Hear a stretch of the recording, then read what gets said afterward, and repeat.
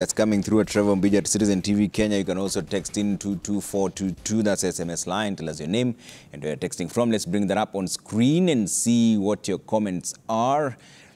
Godi Baraza says the vetting of CS nominees brought out an aspect that has been safely tucked away from the public eye. The declaration of nominees' net worth should be a platform on which government agencies can rely on to check if graft was practiced.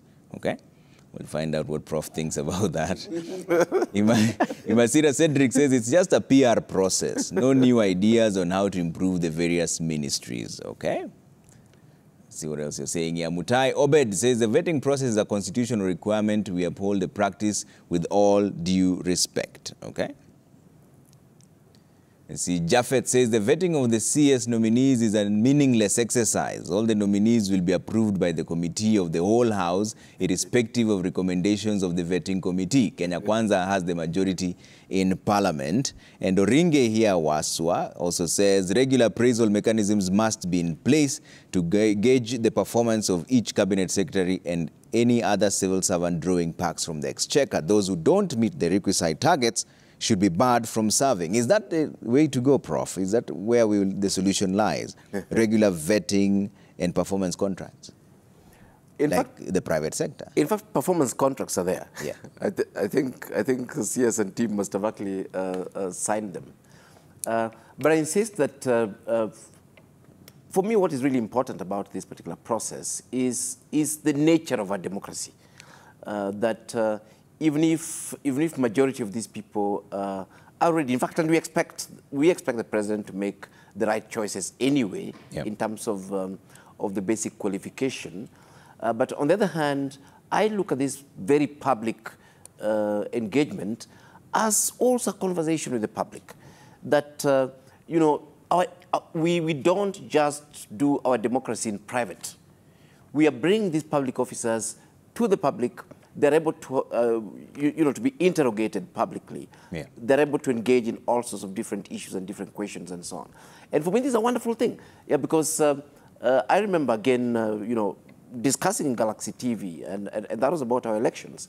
And also, this amongst the very few countries on earth where, our election is there for everyone all over the world to actually see, the voting process itself, the results, they're there, the disputes in the courts, they're all enacted in the public domain. Yeah. And I think this is something that's very good for us, as a country. Mm. And having said that also, yes, I mean, we may want some specificities, but remember also that these cabinet secretaries, as Honorable Cecilia Kirk has already highlighted, they act collectively. And remember, the president can actually swap them from one ministry to another, yeah, and they will not go back to parliament for vetting. So these are the broader issues that you expect that somebody who will be a cabinet secretary is well versed, yeah, with basically that broad government agenda, and can serve as, yeah, a leader in several different functional areas and so on. Yeah, so these are things that I think those who are vetting must also explore further, yeah, to just demonstrate the level of leadership that these particular individuals have. Yeah, because I feel, for example, because of the fuzzy nature, yeah, of the position of the prime cabinet secretary, it enabled, in fact, for today's nominees, it enabled Honorable Mudavadi demonstrate that he's a sort of a fellow who can serve almost in every other ministry, while actually some cabinet secretaries did not have the opportunity, for example, to be asked that supposing you got into Ministry of Defense or, yeah, or you are transferred by the president to say Ministry of Water, what would you do differently? That broader view of what government does. Yeah. But I think anybody suggesting that there is very public vetting, and I've said, is not just of the ministers. We do this for the head of police, the IG. We do this for judges of Supreme Court. We do this, of course, for PSs and others. This is actually an advancement in our democracy, because before you just be appointed. President Moi, with all due respect for the late, during that time, of course, the constitutional thing would just announce that Trevor Mbija is the new minister for electricity. And you're confused here, and when you walk out of the studio, you find cars waiting for you outside there. Yeah. And the previous minister would have been dropped, and nobody had a clue why you had been appointed and so on. At least this time around, the public have an idea whom these people are and what they're able to do and what they're not even able to do. But on the other hand, of course, we must also remind Parliament that Parliament does have the power to actually advise the President when somebody is not qualified, when in their view they've looked at this person, they've checked the background and so on. Their role is not just to rubber stamp. Their role is to approve, and that also includes disapprove. They can actually tell the President that, yes, we've reviewed your nominees, and out of these nominees, we approve 20, and we don't approve 2. And this has nothing to do with Azimio versus Kenya Kwanza. In fact, it'd be quite interesting to see a Kenya Kwanza majority parliament saying that, okay, fine, disapprove of you are our leader, but we think this particular one didn't meet the cut with very good reasons. Okay. Waziri, in hindsight, the mix of politicians and technocrats, will it add value to the cabinet, having played both roles, actually? In my view, it will, Trevor, and it will in this way. The role of somebody who is purely technical is a little bit behind the scenes as you take off. You know, you are not too exposed to being insulted like we did when we were in the trenches. And so you're likely to be a little bit removed until you learn the ropes. And even when you do, it is possible you may just want to keep your space and your peace because you're a bureaucrat, you're a technocrat. But when you're a smart politician, look at Speaker JB, for example. I mean, what has he not been called in his life? What has he not gone through in his life as an active politician? So he's likely to face off with anybody coming close to him to defend a government agenda, to be able to defend his docket, to be able to... So I think that overall the combination is good. It was a bit of a struggle, you know, last 10 years, because we were too many of us being technocrats and therefore wanting to do things in such a methodical and calm manner that you're not shouting. But I think shouting is part of the game. Wanjiko is saying, don't be deaf when you go there. Speak to us, tell us what it is you're doing for us and how you're fulfilling your commitments. So again, I've said it before, I think President Ruto, having learned of the gaps or the failures or shortcomings of a purely technical cabinet, applied some genius stroke here. And he's brought in a very good balance. And I think that there will be sufficient noise. President Uhuru Kenyatta, you know, the fourth president, did huge work. I mean, if I was to sit here and tell you the achievements in water alone, and I was hardly there for two years, 2 months, I supervised over 630 national projects within that time. 114 of them were completed within 2 years. I mean, if you move around town, whether or not now we want to introduce a conversation of do we eat roads, don't we? We will eat them finally because this is the route to market. A lot of infrastructural development. If you moved to other spaces, and I saw during the news today, the irrigation, where we never thought we can actually access water for irrigation. Very simple technology applied, responding to climate smart challenges, combining with agriculture. It can be, these things have been done. But were we able to be loud enough like politicians? Perhaps not.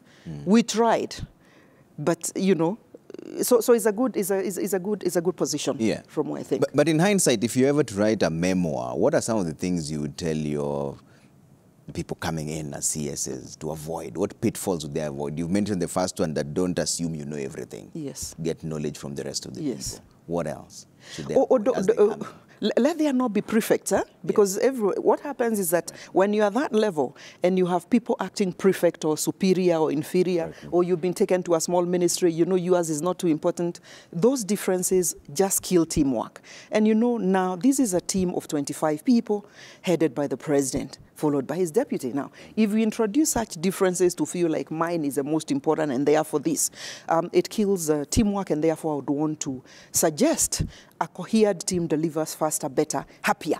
Yeah. Because you remember, these people for 5 years, they are going to be forgetting a little bit of their domestic issues and home issues. There is hard work ahead, and therefore that is going to become home. So teamwork I would encourage quite a bit. Number 3, I would also want to suggest, because the cabinet minister is accountable directly to the president, I think that, and there's something that we must look at even as we are looking at the vetting processes and whether they are suitable or not. The question of loyalty and trust by the president is so very important for you to be able to survive as cabinet. Again, just saying the president in terms of being accessible to his generals becomes very important, because then you don't have to sleep with an idea that is good, that you have not found a place to take, or you are not able to be cleared and just proceed.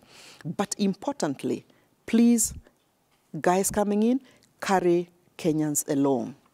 Carry them along even when you're doing. Tell them this is what it is we are doing, and this is the next plot that we are having. And there is a failure here, one, because right now, we are struggling to be able to feed Kenyans, not of our own making, but there is a climate change impacts, and this is the implication. Carry them even when it's not always positive. Carry them even when you fail to fulfill all the commitment. It is important, because what is happening, Kenyans have become very impatient, so that even when you do one good act and you're not able to articulate and say it, we say the business of leadership is tell them. Tomorrow, tell them again. The day after, tell them again. When you meet them again, be a broken record. Say it consistently. Then you are able to carry people along. And I think it can be done. Small little gains will be done. Prof, is part of the solutions having them summoned on the floor of the House, like was suggested, and not just by the committees in Parliament, so that they can speak out a bit more on what has been done and the areas of failure can be addressed? Yes, I think, Trevor, again, and agree with Honorable Cecily here that it's important that you know, we articulate policy, and like I was saying, I mean, it is a continuous engagement with the public, saying this is what we see as a problem, this is how we are fixing it, and so on. And to me, that is something that must be ongoing, and that's partly why, whether we like it or not, the CSS must, as leaders, you know, have that political role of communicating constantly to the public. But having said that, again, the issue has been that is that communication happening enough? Especially when it comes to relationship with elected representatives, as in members of parliament, as exactly were. And as far as I'm concerned, you see, I mean, we had the architecture of the Constitution and the way the different organs were to relate. And now we have the life of the Constitution, as it actually were, and the areas that clearly needs to be improved. Feeling that you know, you are talking to yourself in this chamber and nobody will listen to you, while on the other hand somebody is also working hard the other side and nobody sees. I think this is something that can actually be addressed. Because the current provisions basically is that you know, you are summoned to the assembly as wherever, as a cabinet secretary, and then of course you answer questions within committees and so on. But on the other hand, I think they still need for that more robust engagement with Parliament. And the President has suggested that actually they'll consider amending those standing orders to see how effective that can actually be. And it reminds me, of course, that was under the previous regime, when we had the Prime Minister's position, and the Prime Minister was always in the House answering questions together with his ministers and so on. Again, I think that, I mean, some of these could actually add value to the way our democracy is done. Because while on the other hand, you know, we expect these different arms of government to be autonomous and independent. We also expect them, just like the cabinet, we expect them to work collaboratively to deliver for the Kenyan. At the end of the day, the Kenyan is just one person, and all they need is to have all these different issues around their lives resolved by government. Waziri, would it add value?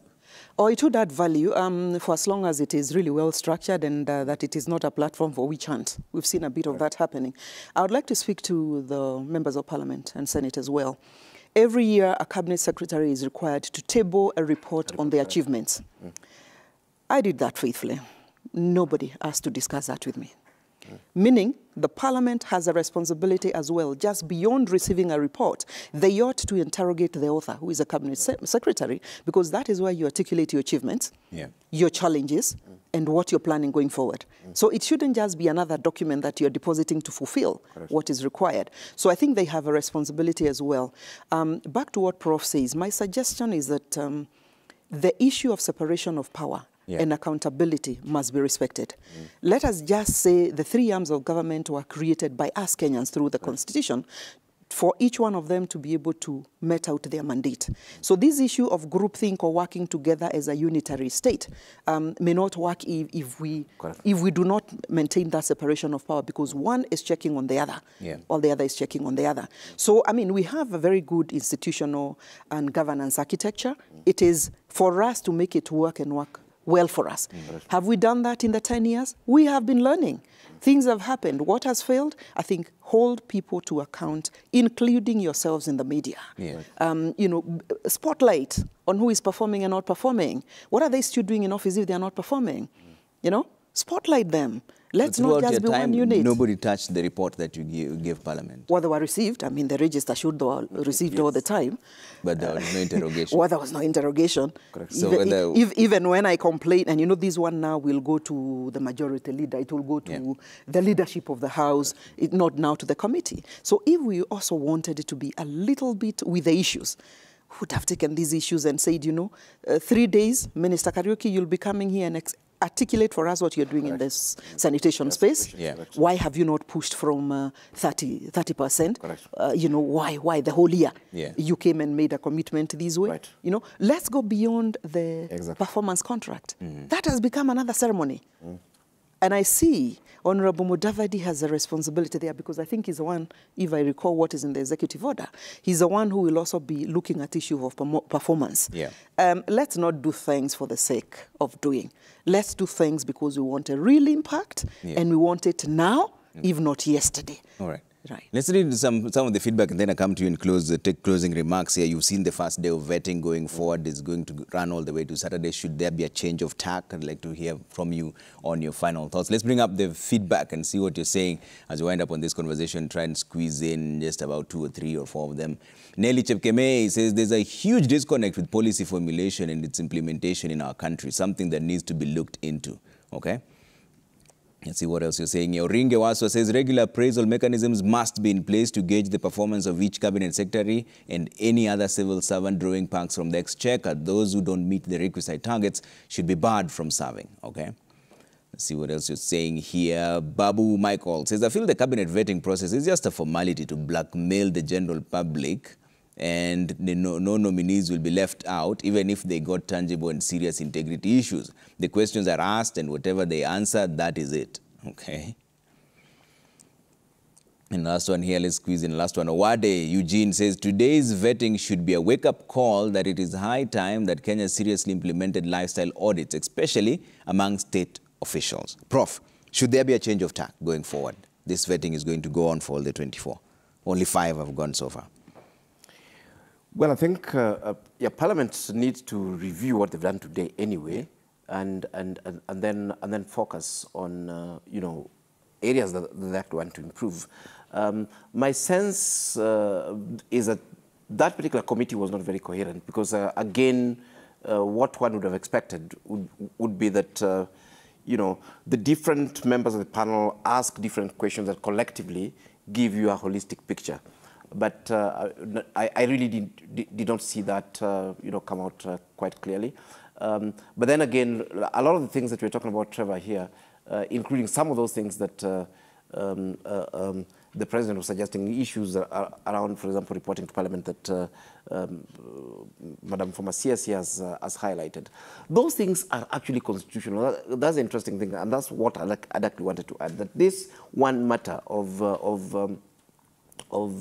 Cabinet Secretary reporting to Parliament, that's Article 153, 4 of the Constitution, is expected. But on the other hand, you know, we focus on the letter rather than the spirit of some of those provisions. And that is my parting shot, that actually, even on this particular vetting, we must, the committee must take a step back and ask, why was it necessary?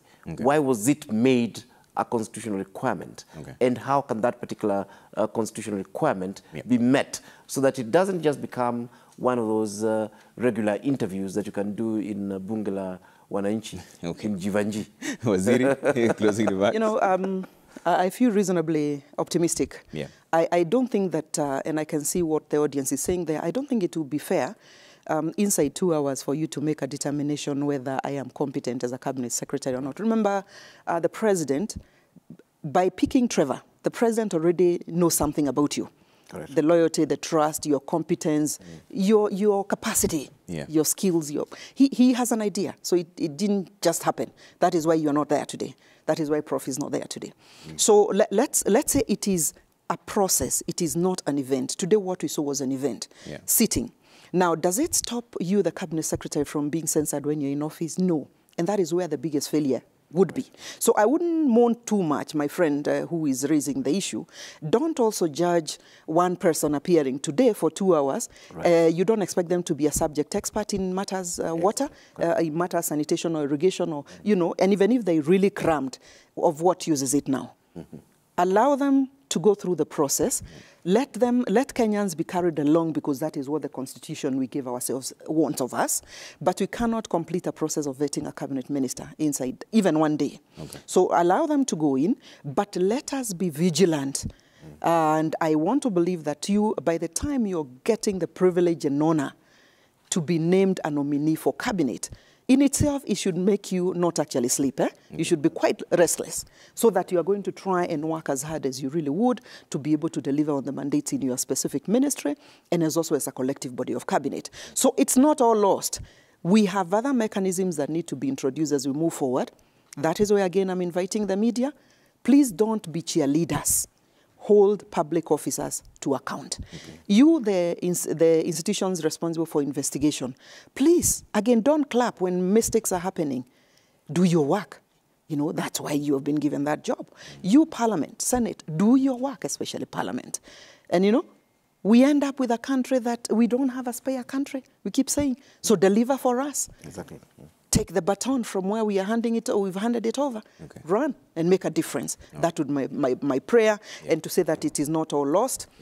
If the committee sitting, like Prof wants to suggest, wishes to review, I don't know what it is, they are able to review within these very tight, you know, deadlines that they have. But we have responsibility to be able to check on what these people are doing, how they are performing, move away from public relations, hold them accountable and genuinely so on behalf of Kenyans, because that is why Kenyans also voted for you. All right. Thank you so much for making time this evening. Honorable Cecily Kariuki, former CS for Water, Irrigation and Sanitation, and Professor Alfred Omenya, Urban Development Planner, speaking about the vetting of the cabinet. It continues again tomorrow all the way until all the 24 have been vetted. My name is Trevor Ombija. It's always a pleasure having you with us. Have a great night ahead. Bye for now.